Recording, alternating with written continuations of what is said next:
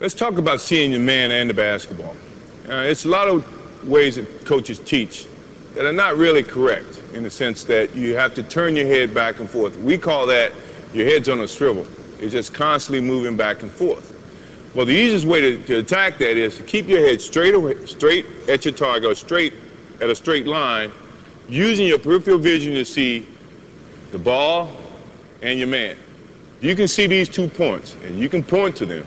You don't have to do this, because every time you do this, you lose your man or the ball for a split second. But if you're keeping your head straight and using your vision this way, you can see the ball, you can see your man. When the ball starts to move, you start to move, you change your focus point that much more, so you can still maintain that peripheral vision that you can see both the ball and your man. Now, if you're going to sit there the whole time and do this and this, this and this, where every time you hear, you lose the ball, every time you hear, you lose your man.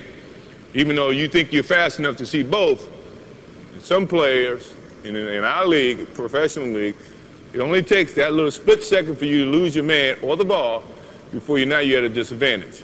So, if you're learning early on in your years and you want to learn now and work hard at it, focus on a point between the ball and your man and keep your head steady. And you can see both. I promise you.